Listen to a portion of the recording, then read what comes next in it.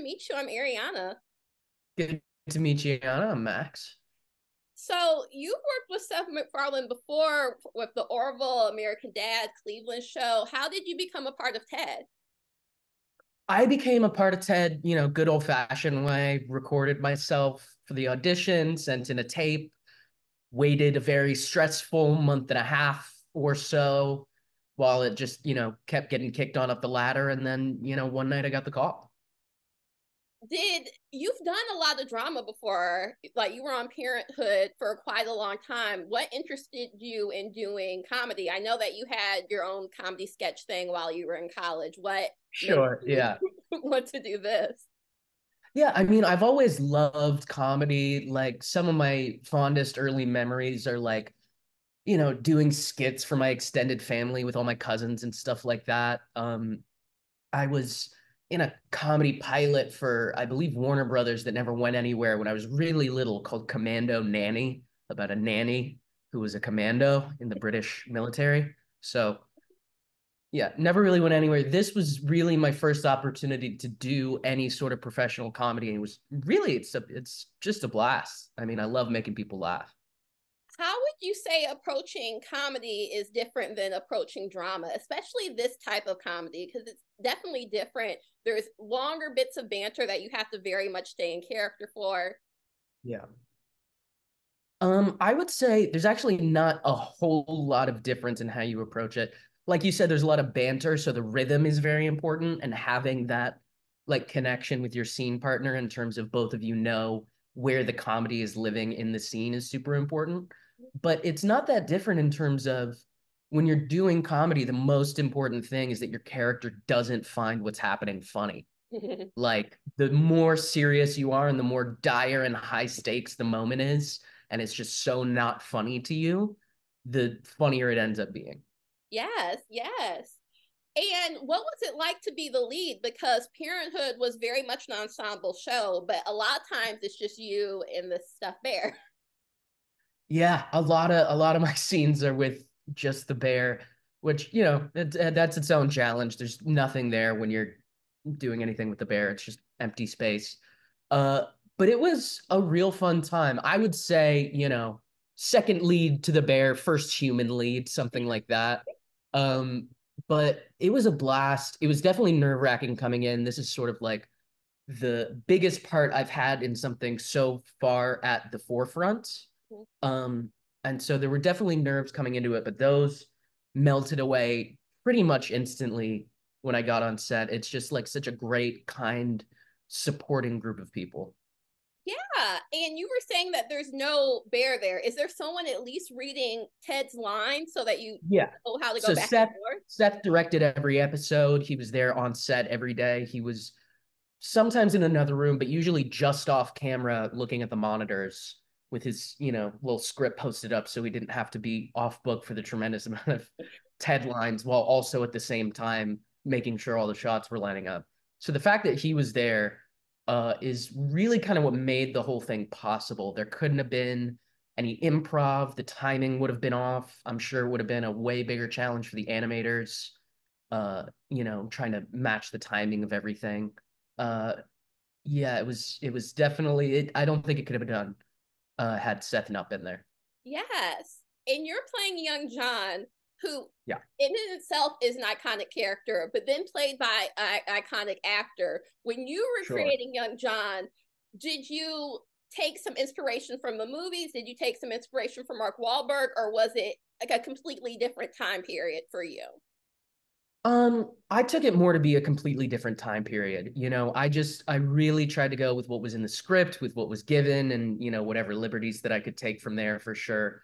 But I'd have been kind of foolish not to at least use the movies and Mark Wahlberg and those as data of like, okay, this is where this guy ends up. So like whereabouts might he have been at this period of time? But I wanted to be really careful not to do a Mark Wahlberg impression, if that makes sense. I didn't want to just do sort of a one-to-one recreation. I really wanted it to be like, okay, there's this 16-year-old guy who wished his best friend alive 11 years ago, and then just take that and run with it. Yes. Speaking of just his best friend. I was kind of surprised about John's backstory, is because he literally only has Ted. He doesn't have any friends.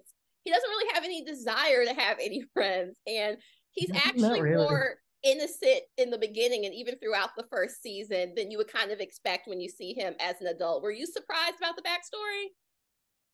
I wouldn't say I was necessarily super surprised by the backstory. I feel like when we see them at the beginning of the first Ted movie, they're in pretty much the same position where they're each other's only friends and barely have connections otherwise, to the outside world. Yeah, in terms of like how innocent they are, or John is, Ted is certainly not innocent in the series. I like to think of it that Ted's corruption of John hasn't completely taken hold yet. He's got enough other influences in his life at that point that he's still like got a chance, he's got a shot. And then by the time the first movie rolls around, there's no shot. Yes. Speaking of the time period, so they're in Boston. I know that you went to Harvard, but how did you create that Boston accent? Because honestly, when I started watching the first episode, I was very surprised by it.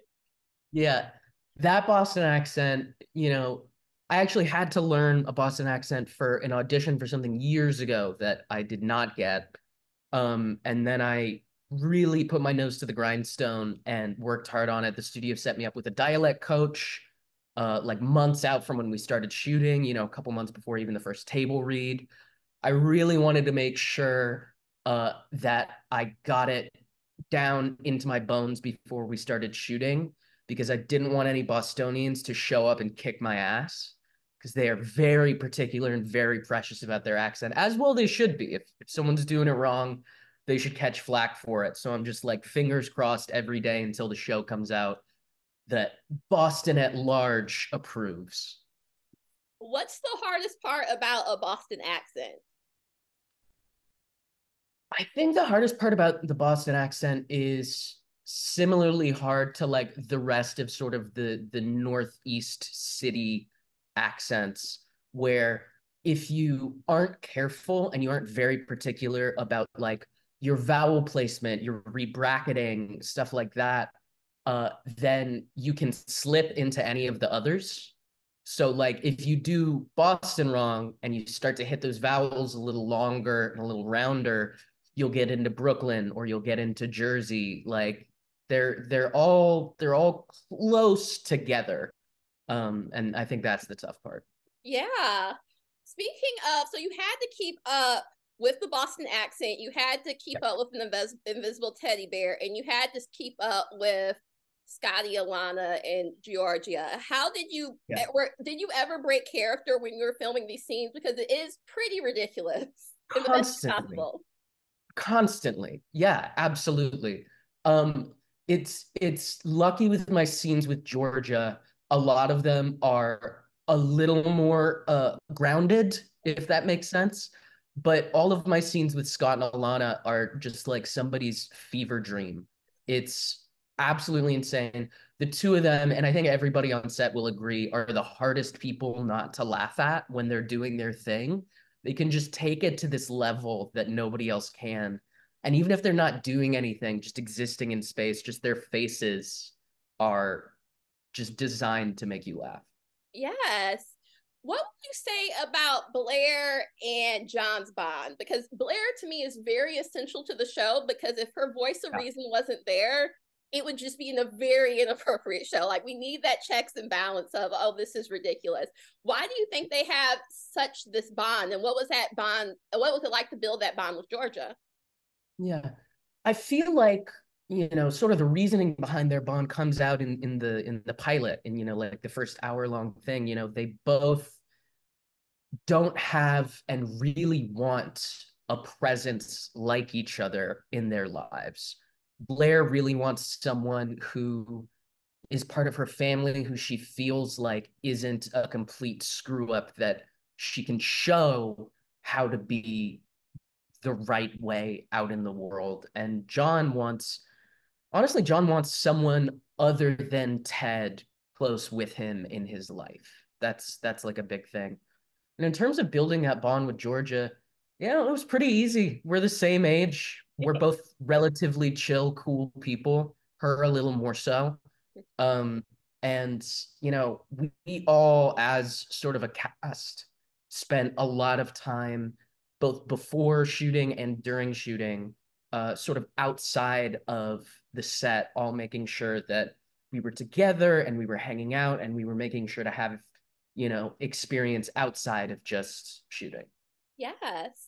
The show is set in the 90s, and you were born in the 90s, but not like the most active participant during that decade because you were a toddler. Um, Yep. what would you say while doing the show is like your favorite part of the 90s, or something you discovered that you really enjoyed? Something I discovered that I really enjoyed. I did watch Flash Gordon in the lead up to shooting the show. That was pretty stupid and really fun. Um, all the props were real. So if there's ever a scene of me like laying back in bed and like playing a Game Boy, I'm just playing Tetris.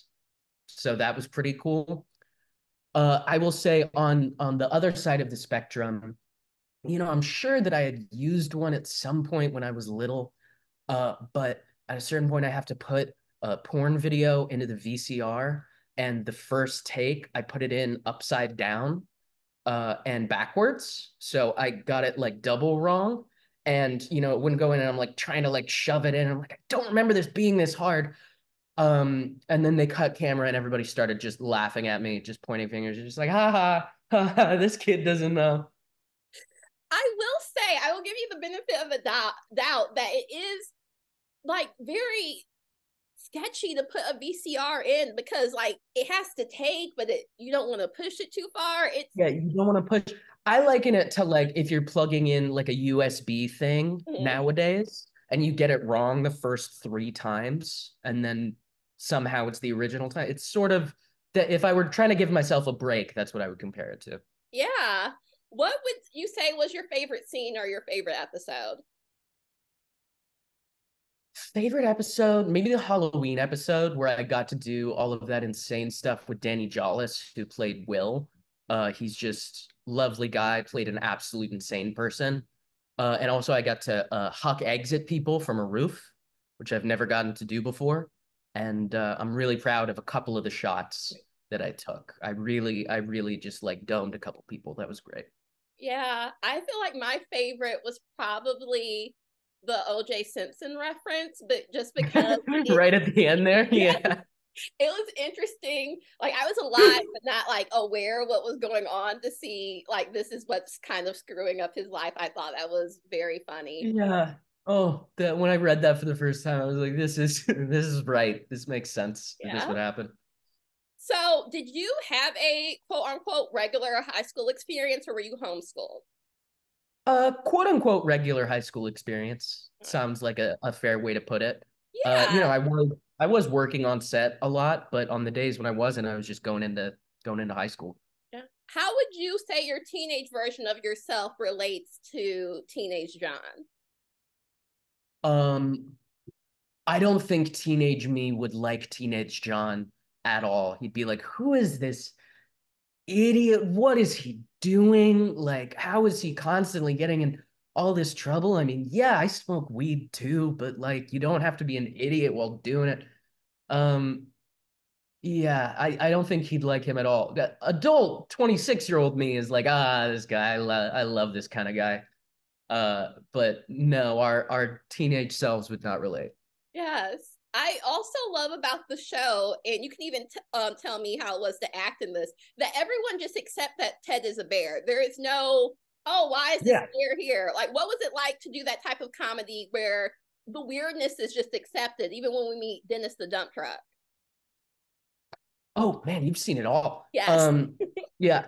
Uh, I think that's sort of like the appeal of it, right? Is that everybody was baffled, everybody in the globe was baffled when a teddy bear came to life. And now it's just like, oh yeah, he's a guy, I guess.